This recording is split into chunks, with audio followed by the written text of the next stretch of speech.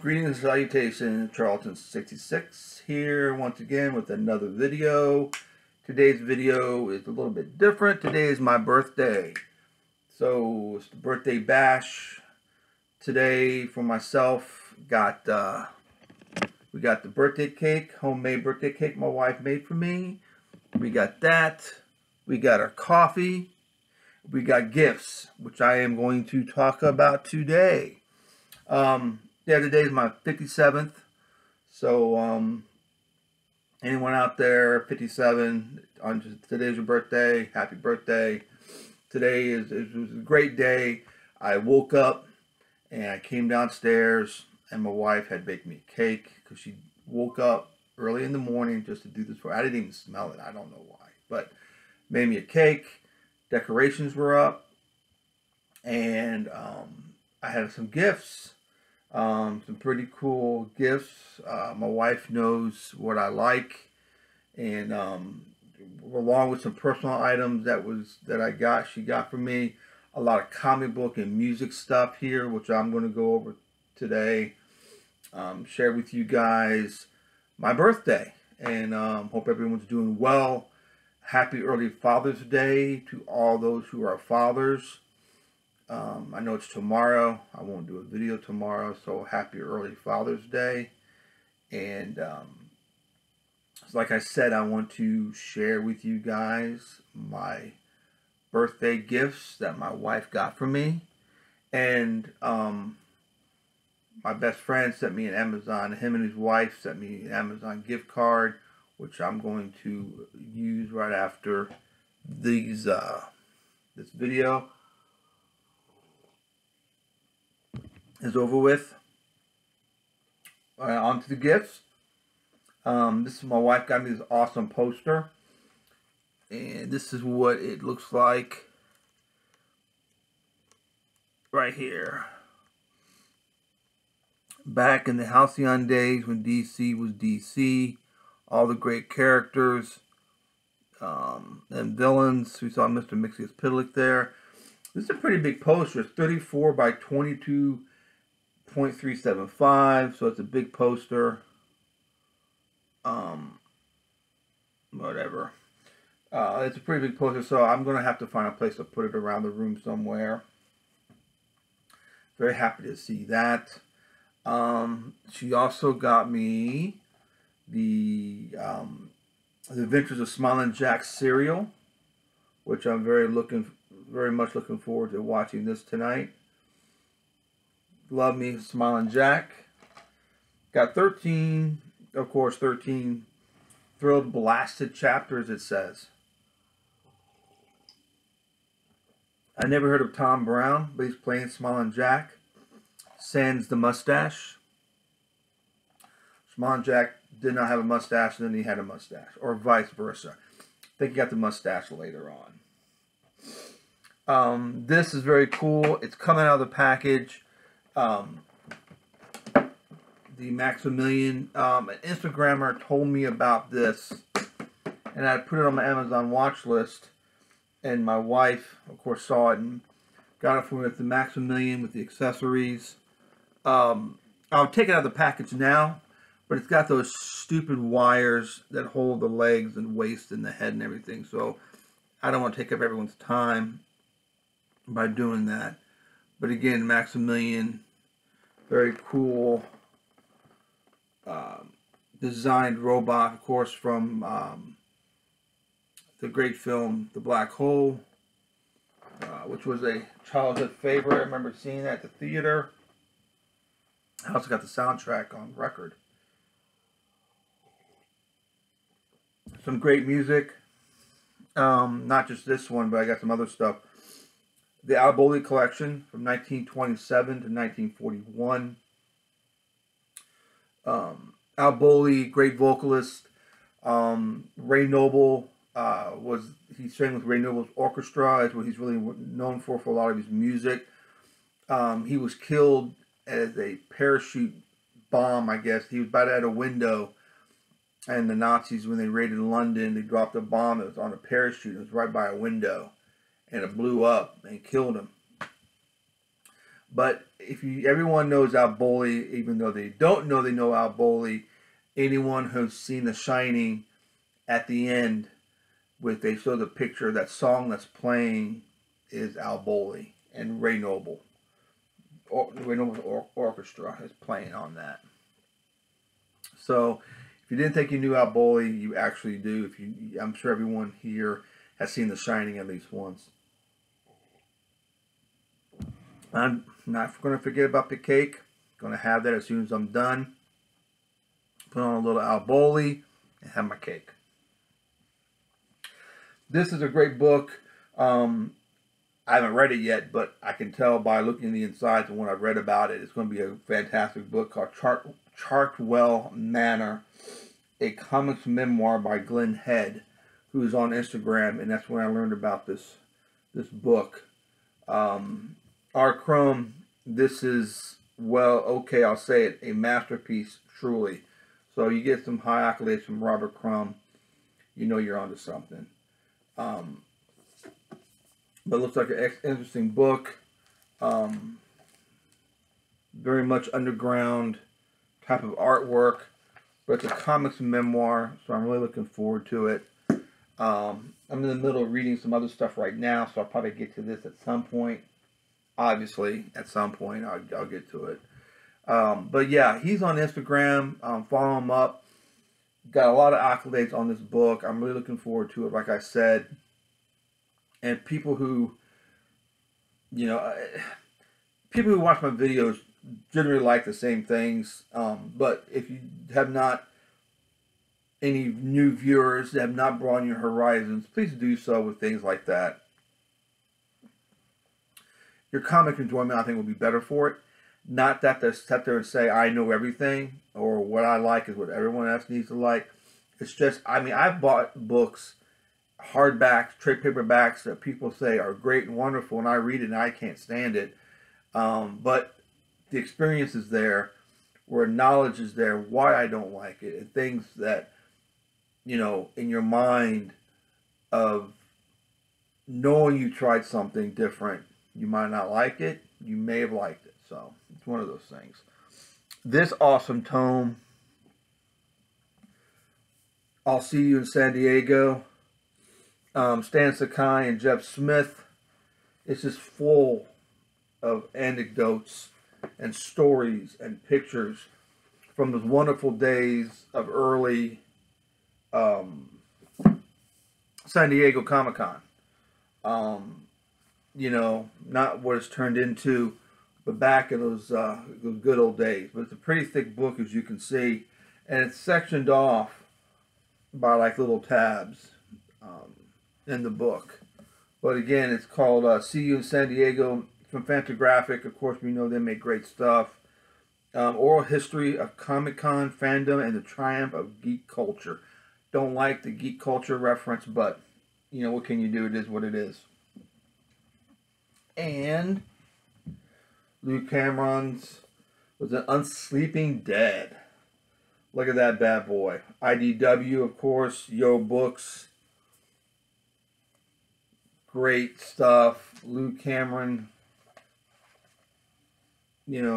what's more to say about him that's not been said? Phenomenal artist, great stuff in horror. If you're into comics, this is a must-have. Again, not because I say so, because it's a fact. I mean,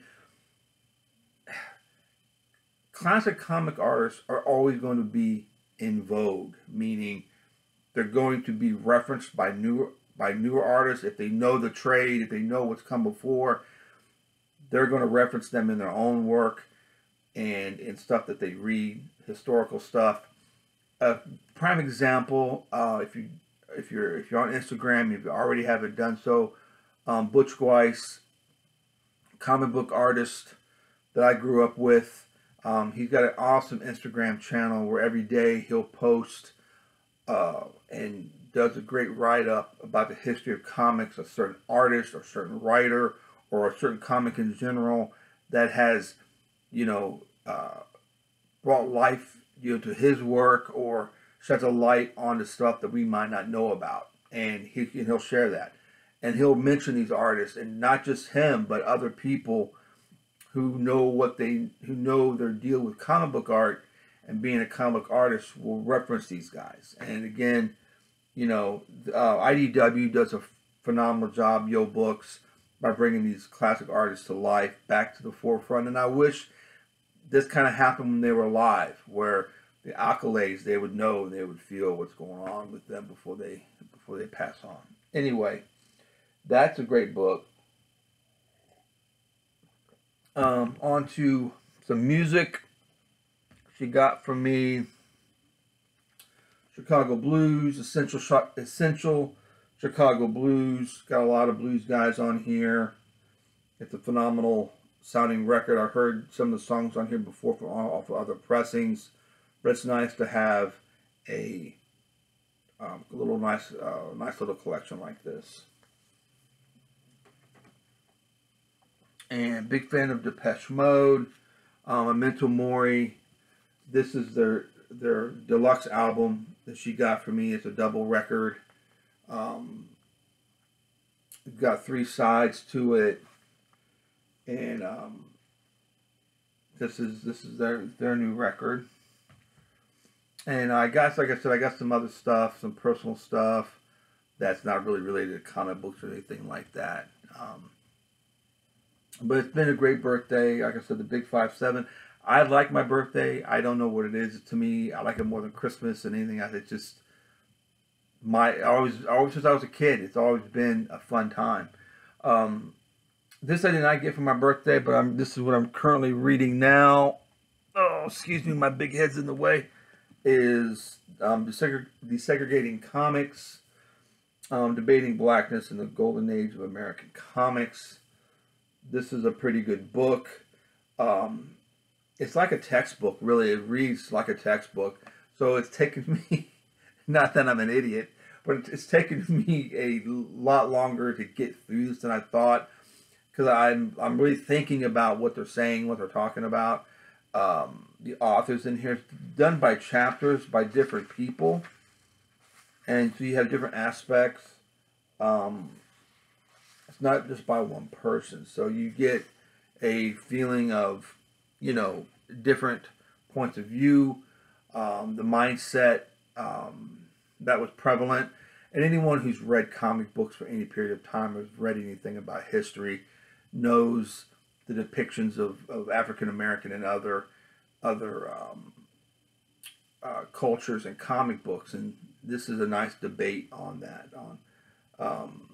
It's one of those things that, as much as you want to like certain books, certain things pop up. It's really, it's really maddening at some point. But, it's a good book. I recommend it. It's pretty pricey. I don't know if I did this on the last video or not. I might have done it on Four Color Fossils, because it's from university, Rutgers University. So it's cost a little bit more than your average book.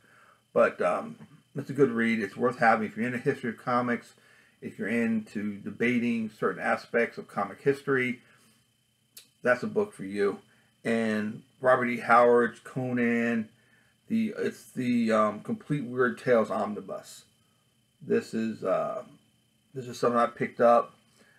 Certain Conan stories I like. I've read Conan. Certain stories I really like the Elephant. The Tower of the Elephant is one of my favorite stories. And have you ever seen a movie called The Whole Wide World? It's got, what's his name? Vincent D'Onofrio playing Robert E. Howard. A very good movie. I think it's very well done. The story's very good. It talks of his suicide. They actually don't take the time to show it, which I think is very good, because it would have been jarring to see that happen. But things, you do know about it in the movie. But it's taken from the book of the woman that it was his girlfriend during his time he was writing Conan when he was living in Texas. And it's taken from her book, a memoir that she wrote. I forgot the name of it.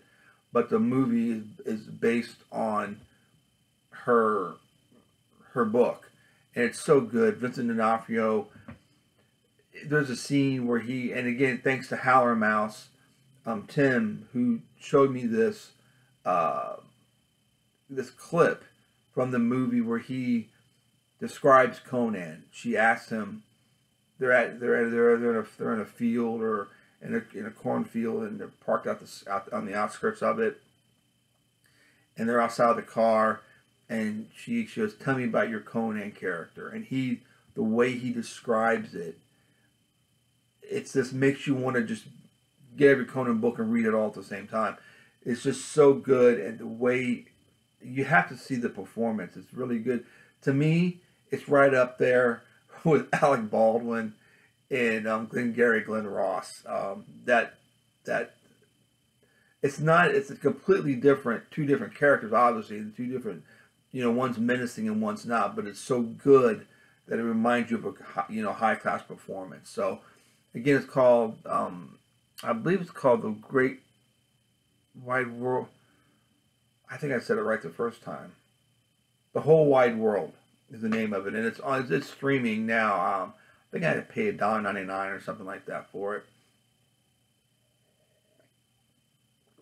but it's worth it. It's worth watching it. Vincent D'Onofrio is really good as Robert E. Howard. So, well, that's it. Thank you for joining me on my birthday bash. Should have had a party hat on, but there's no party hats. A lot of balloons, decorations. Really did it. She really threw me off because I'm home. I'm retired, so I didn't notice any packages coming in or anything like that. So she did really good with surprising me with this. So really happy. I got my stuff. I got a lot of stuff to read, to listen to, Maximilian to assemble and put up on the shelf. So I got to find room. Got a little Maximilian right there from Reaction. He's sitting right there. So don't know if I have enough room for him up on that shelf or not. But anyway, hope everyone has a great weekend. It's very nice here in my neck of the woods. Just going to listen to music and read and enjoy coffee and cake and enjoy my birthday. So again, you guys take care. Once again, happy Father's Day to all the fathers out there. And I'll see you around soon. Take care.